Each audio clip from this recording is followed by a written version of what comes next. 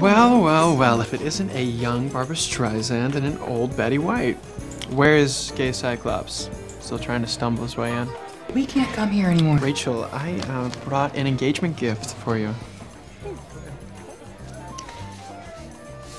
Whoa. Oh my God! Whoa! Oh no, that is photoshopped. His thing is not that small or brown. And he could never fit into those pumps. Just think, from now until eternity, every time someone Googles Finn Hudson, they'll be treated to that, and dozens just like it. That's the beauty of the internet. It stays with us forever. What do you want, Sebastian? I want a guaranteed regionals win, so I want you to drop out.